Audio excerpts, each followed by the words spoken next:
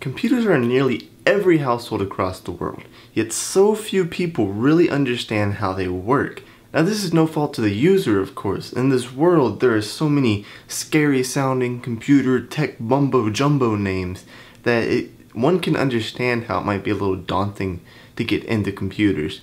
But in reality, you can learn the basics of computers in just about 10 minutes. Pretty convenient, right? So that's what we'll be discussing today, and hopefully a way that simplifies this down to where even your 80-year-old grandma can understand the basics of computers. So without further ado, let's get this started.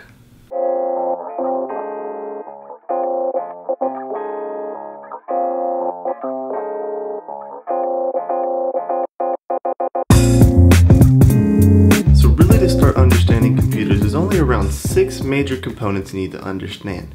After all, a computer is really just a large Lego set, but instead of working with tiny little bricks, you're working with hundreds of dollars worth of equipment, which now that I say that is kind of a lot like Legos are nowadays. Anyways, so I'm going to be going through these in order of what I think you would install first in a computer, not necessarily in order of importance or anything like that. So first off, let's start with the case. Now, as you might expect, the case really just holds everything in the computer.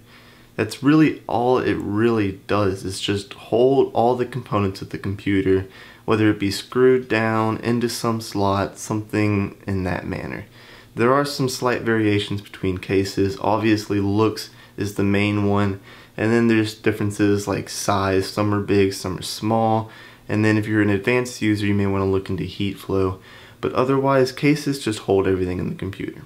Next up is the motherboard. The best analogy I can really give the motherboard is the nervous system excluding the brain, and you'll see why in a little bit. So really what the motherboard does is everything will be wired up to it, and the motherboard will make sure everything is working in a synchronized manner. So for example, the processor will send some instructions through it, go down into the motherboard, and then to like the graphics card. The motherboard makes this possible because that's where the information travels through. Piggybacking off of that is the CPU, or Central Processing Unit, or processor for short. So like I said before, how the motherboard's the nervous system excluding the brain, well, the CPU is the brain itself. So really what it's going to do is come up with instructions, and it's going to send that to another part of the computer. So think about it like this. If your brain wants you to raise your arm, it's going to send a signal through the brain, through the nervous system, into your arm, and that's how you know you should lift it. Well, it works the same way in a computer.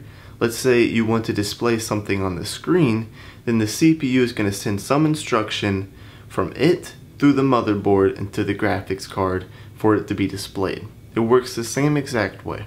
So that makes this a very important part of the computer. So if your computer is running slow, maybe upgrading the CPU would be a good place to start, because that means it can process instructions quicker, it can send them quicker, and overall things are just going to be a lot nicer on your computer.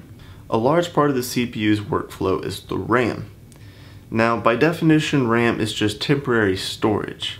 Now you may be wondering why a computer would need temporary storage, but think about it like this.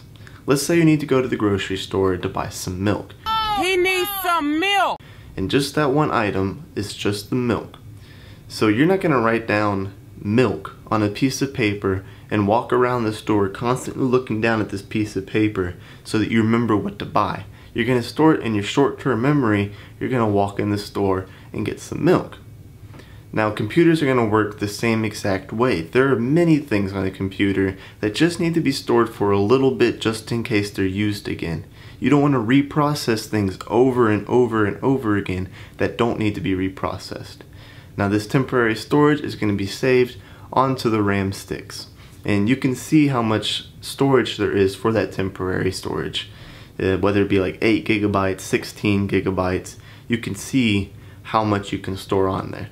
Now that means that if your computer is running slow, upgrading RAM can often help because it can store more things temporarily.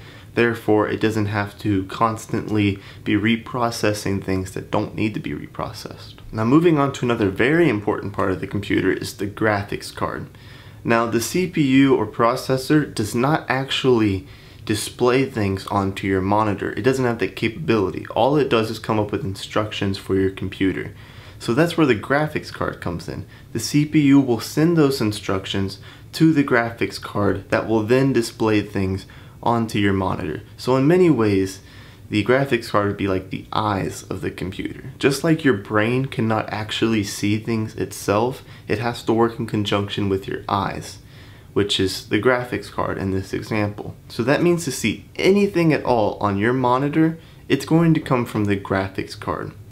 So usually this will not improve the speed of your computer a little bit, but if you're doing things that are heavily graphic intensive, then upgrading your graphics card would be a really good idea. That includes things like games because of the graphics on them, video processing, photo editing, all those things have a lot of graphics in them and becomes very intensive on the graphics card in particular. So upgrading the graphics card would not be a bad idea in that situation. Now the last thing we're going to be talking about is the storage on the computer. Not the temporary storage, which was RAM, but the permanent storage on your computer. Now, as one may just expect, it's going to hold everything on your computer. Everything that's permanently on your computer is going to be in the storage, and storage usually comes in the form of a hard drive or solid state drive. So that means your programs, your games, all of that will be stored on this permanent storage. Think about it like your long-term memory. You don't want to have to relearn addition every single time you want to add something. You're going to store that in your long-term memory. It works the exact same way on a computer. You don't want to have to re-download things constantly just to use them. It's going to be stored on your hard drive or solid state drive. So there you go, guys. That was the 6 major components of computers. That's really all you need to understand as far as upgrading. Usually when buying computers, those are the main things you're going to be buying. So yeah, hopefully I explained this in a way that was simple enough for your 80-year-old grandma. I don't know, you can send it to her and try. If you'd still like to learn a little bit more, I have videos about most of these major components already. You can go and watch those. They're around 10 minutes long, and I think they're pretty informative. If you want to read up some more, I'll provide some links down in the description to some good pages that will offer more information about these topics. But yeah, if you liked this video, please leave a thumbs up. If you didn't, leave a thumbs down. There are no hard feelings. Just please leave a comment down in the comments section and tell me I can improve in my next video. So I will see you guys in the next one.